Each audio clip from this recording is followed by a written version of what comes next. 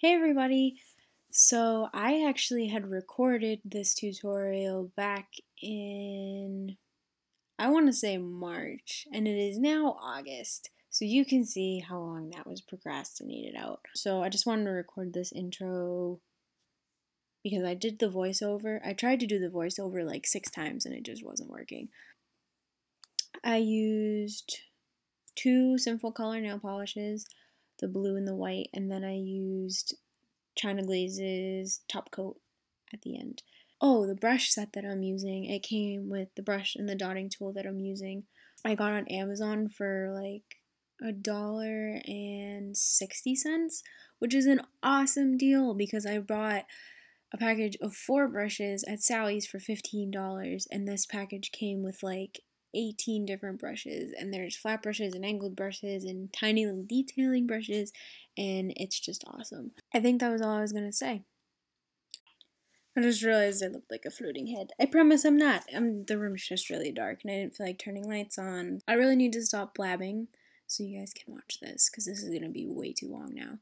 So enjoy. So I started off by painting my nails white, and then I started painting the design over it. This image is a good example of the florally flower designs that I did on my nails. So this was the blue that I used, this was the white that I used, and this was the top coat that I ended up using, which is from China Glaze. So here I am starting off the flower. These are the smaller petals that are in the center of the flower, and then I'm going to paint on the larger petals and then the leaves and everything else. So for the most part, these are kind of abstract squiggly shapes that form into a flower. There isn't really any rhyme or reason as to what I'm doing right now. I was just kind of trying to make them look like a flower. I'll add in more petals, then I'm going to add some leaves. And then I'm going to go in and darken the outline of the petals to add some depth in, because I'm going to add in blue in the center of the petals to give it some color. And I wanted the petals to still be dark so you could still see the outline.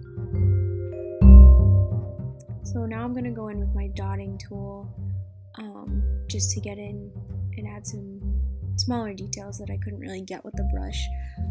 Just some shadows and adding in some more leaves and viney things. And then I went back to the brush to paint in the little leaves.